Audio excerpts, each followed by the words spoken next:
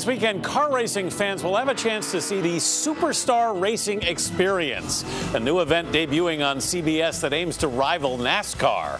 Some of the sport's top drivers will compete head-to-head behind the wheel, and it turns out the steering wheel itself has an unlikely connection to the Catholic Church. Chris Livesay visited the specialized company in northern Italy that makes steering wheels and embroidery for popes. Good morning, Chris. Good morning. American race cars are prided for their handling, engineering, and speed. But all that horsepower can't turn a lap without the craftsmanship from right here in northern Italy, plus an attention to detail that's even caught the eye of two popes. What do 200-mile-an-hour race cars have in common with the 2,000-year-old Catholic Church? Well, it's all in the stitching. The stitching of handmade steering wheels, and the stitching of popes' hats. Gianni Anzi manages MPI, a company that makes bespoke steering wheels here outside Verona, Italy. So this is all handmade. Tutta fatta a mano. First, the base is forged in aluminum and covered in custom leather.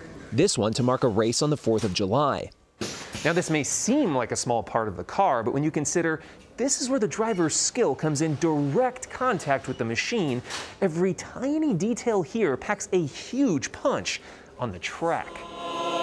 And a huge punch in the Catholic Church. You see, each steering wheel is embroidered by husband and wife duo Rosanna Castagna and Armando Benini.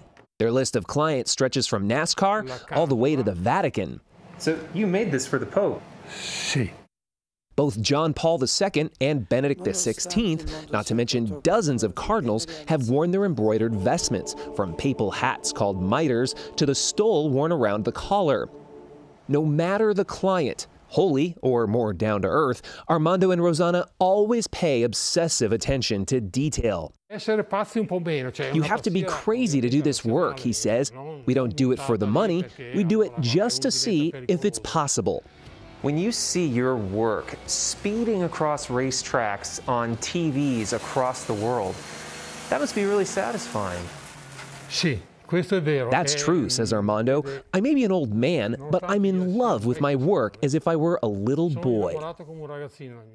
Now, these artisans and many others in the area make so many race car steering wheels, more than anywhere else in the world, that this picturesque backdrop is known locally as Steering Wheel Valley. For CBS This Morning, Chris Livesay, outside Verona, Italy. You know, I don't know a lot about automobiles or mechanics, but I think the steering wheel is a pretty important part of the car. Yeah. You need one of those. Yeah, it's kind of what makes it all go. Yeah.